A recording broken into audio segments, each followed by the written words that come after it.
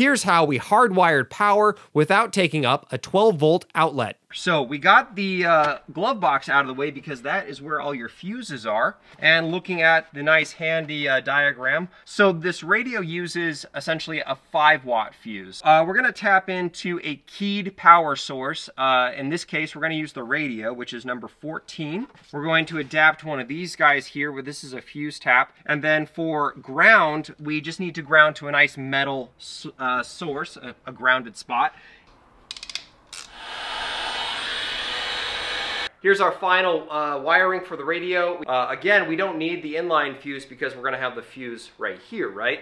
Last thing to note for the wiring is which fuse goes where. So we just pulled the 10 amp fuse out of the number 14 spot for the radio. We're putting our 10 amp fuse right there.